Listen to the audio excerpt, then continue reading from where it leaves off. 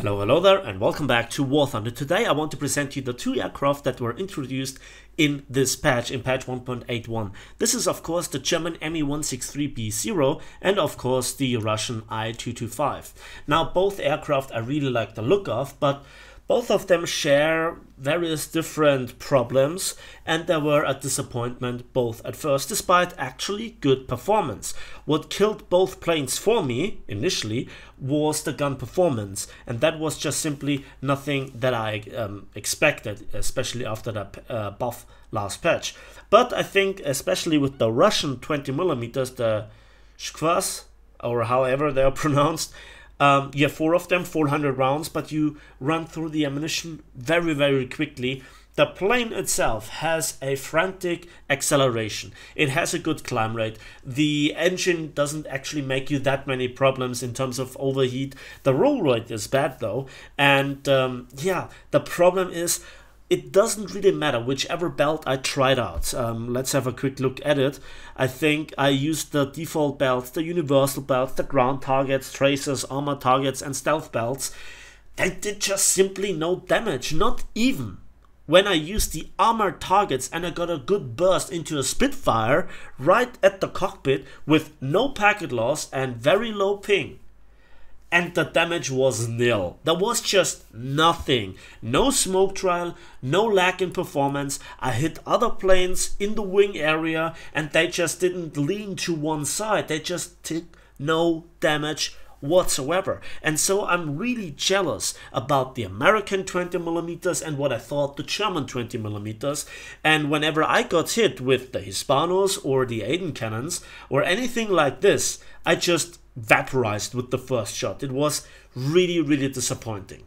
And so I think I have maybe one clip there for you against the B-29 where I used the tracer belts with the full high explosive, and it just pumped so much into this plane and nothing got out of it. So here I approached the B-29 frontally, I dip a bit below to actually go out of the firing arcs of the frontal quadruple turret. I aim for the tail and I just got a critical, but that's meaningless. But then a single 23mm hit from a LA-9 sealed the deal for him. That's punishing. So that brings me then to the plane that I had actually a surprisingly good battle just as of right now, and this is the German Me-163 B-0. A few words. And that is at first a look into the tech tree. I would suggest at Gaijin that we should put the German Me-163s and keep them in a folder, but just put them between the Me-262C2B and the CL-13. It would just make more sense because there are no jets. They teach you nothing. And from a battle rating standpoint, from a performance standpoint, it just would make more sense. The Me-262 is the actual first jet that you should get that teaches you a lot of good habits. It's a good jet by itself, but overall I think the problem with, to come back to the Me-163 B-0, is the bat rating of 8.3. It faces nothing but uptiers. Always MiG-15 Bizes, MiG-17s, Sabres, Hunters, and it just can actually not really perform up there. It's the same problem as with so many other 8.0 jets, 8.3 jets. It's one of the few in the game. And this is so frustrating. It's a beautiful plane. Now let's have a look at the upgrades because this is a bit interesting. And this is, you have by default, 220mm with 240 rounds, so 120 per gun. And if you get this, additional gun pods of 2, you have 4 20mm with 400 rounds, much like with the I-225, but they hit harder. Although I got a lot of sparks and non-damaging hits as well this patch, also with good ping and good or no packet loss at all. This gun pod is for free. What? Something for free for an high-tier aircraft in War Thunder? What is that? What is that? Yeah, the gun pods are for free. And to maximize your firepower, if you get the chance of getting your guns on target in the first place, to maximize your burst firing power is just in my opinion, the way to go with this, as well as you actually can fire just the first two 20mm, and if you're empty of those, you can use the other pair of 20mm. And this is why these gun ports are actually very viable. They can extend your firing power and your firing and duration, so both aspects can be endured if you use it right. But that leads obviously to the old known problem of the fuel, and it's a very good glider. But I stopped talking here about the plane, because now let's go into some battle and let's see what is what. So there we are starting right away, and we got an air start. With this plane you get an air start. After landing and repairing you also get an air start. That helps you a lot, starting with around 600 kilometers an hour. And I just go straight in. I was so frustrated, I thought to myself, well, screw it, let's just go in and let's see what's come of it. And yeah, the problem, as you can see, is that we have not a lot of fuel. We are already below 6 minutes, and that is not a lot of time, especially on large maps where you have to invest a lot of flight time. You just don't have that much time left to fight and also return to base, especially against the 9.0 jets. You need your full engine performance. And while the Me-163 has an incredible engine, a rocket engine in fact, I think it just it just can't sustain the full power output. I know, usually you just climb high and then use it as a glider where it's really good. But at the same time, those gliding properties come at the price, because at landing, this plane sucks. We will actually see this in this battle as well. It just sucks. It won't stop. There are no brakes. There are just landing skids, and they won't break. They just, even with the landing flaps and every possibility, you actually have to ram one of your wings into the ground and hope to actually not crash then into a building while leaning to one side and just making a slow turn. So here I can already see the first black dots, and without fear, without respect, I just go head on to them. And we see that either they don't see me or they ignore me. Nobody wants to properly go into a head-on versus this plane. Now the man shells, I have to say, I think the damage output of them was reduced again, but it was not really the case when I played my D13, although I noticed also a slight drop. So we get here the Hunter, and yeah, nice hit. No damage, nothing. Oh, Napalm, you're a fool. Why are you using air targets if you also could use the stealth belt? Yada, yada, yada. So I used them in full burst manner, and yeah, the Hunter successfully dodged. I'm quite sure that I could have punished him much better if I had his bonus or 50 cals, M2, M3s, it doesn't really matter, because they actually do more damage.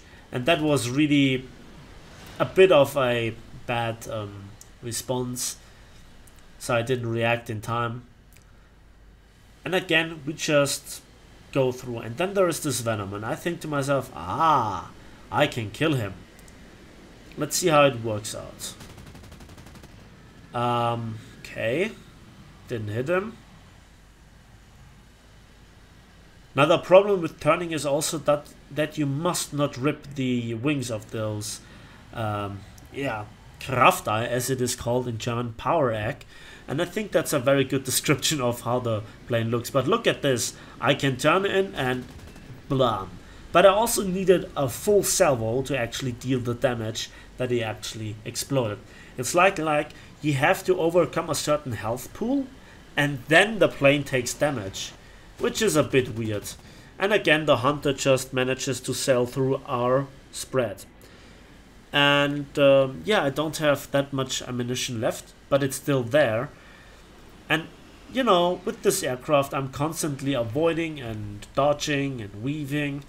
And I think, for me personally, with such a jet, I can do this properly for myself if I would be on an even playing field. But remember that my pilot doesn't have a G-suit.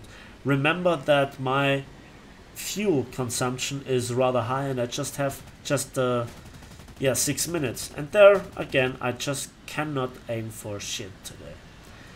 The 20 millimeters, while having a higher muzzle velocity than the 30 millimeters, I think they are not really suited for a jet fight. Everybody that flies the Heinkel 162 or also the Arados, if the enemy is not straight ahead of you, you just have so much damn difficulties getting the guns on target.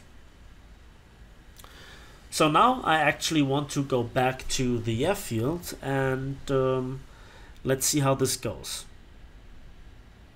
So, and just when I wanted to land, I looked behind me and I also saw then that there were some planes behind me. A Hunter and an F-86. I have no ammunition left, so it's now my task to actually help that jet that is fighting both the CL-13 to actually make some fake attacks on the Hunter or the F-86 that forces them to roll out of the way, abort their attack, and so I think this is my task. But the Hunter seems to have a smoke trail. I could have had him here probably if I had even a few shots left, but he goes in a straight line and directly towards our airfield, which, surprise surprise, results in him dying. The other one seemed to also have been gone, I don't know, and there are 3 planes left. So the interesting part comes now. This is now me landing, and you can see I have the landing flaps and I already deaccelerated quite a lot before actually doing the touchdown. I now lean on one wing on purpose. I tried to now switch it to the other wing, but now the wing seems to be glued to the aircraft. Now I want to actually drift in, but of course I rammed a tent, and this is a tent built for Wacken, I guess, as it rips off my wing. And look, the plane just won't stop. It glides even into the other one, and the tent actually breaks it.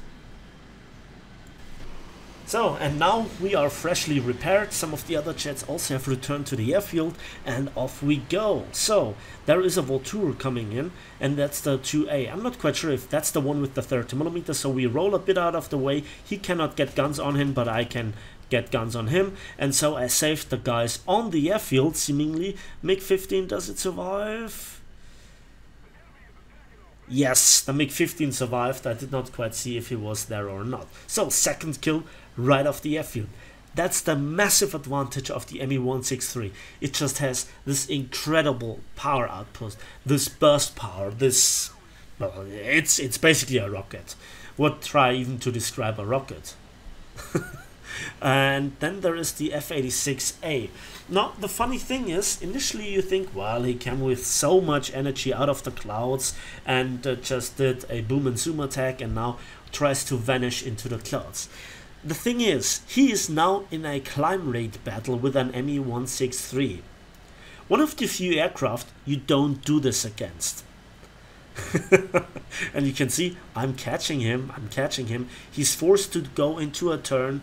And the question is, can I actually see him into the clouds? Where's the trail? Everything is white and just blinds me. But according to the sound,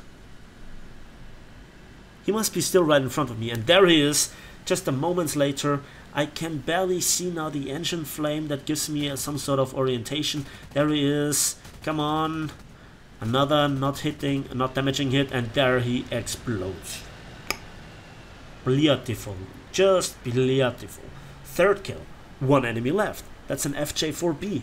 So, trying to grind the rockets, I guess, to ruin tankers' games. Wow, that was close.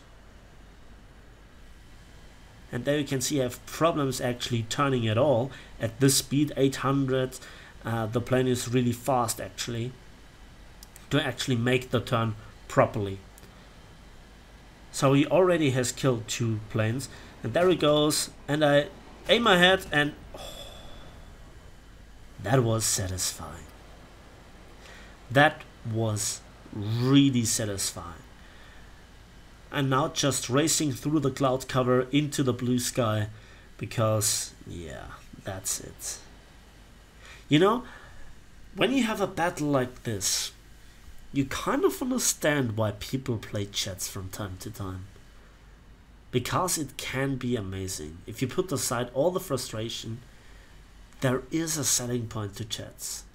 Sadly, this happens relatively rarely, and I think overall the issues are still a bit too much. But I digress. Let's have a quick look at the post-battle results.